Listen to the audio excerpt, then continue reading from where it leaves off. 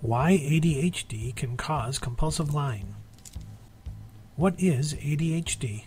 ADHD stands for Attention Deficit Hyperactivity Disorder. While some people with ADHD may have signs of both hyperactivity and inattention, others may only have problems with inattention. In addition to inattention, common symptoms include forgetfulness, mood swings, and a decreased capacity to listen to others. A symptom that people don't often think of as being related to ADHD is compulsive lying. What is compulsive lying?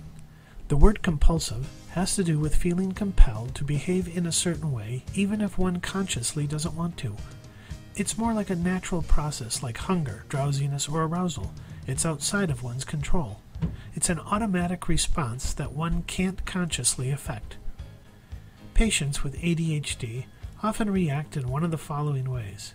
They tell an exaggeration of the truth, their mind mistakes the truth for something else entirely, or they repeatedly lie in hopes of avoiding punishment, rejection, or other negative consequences.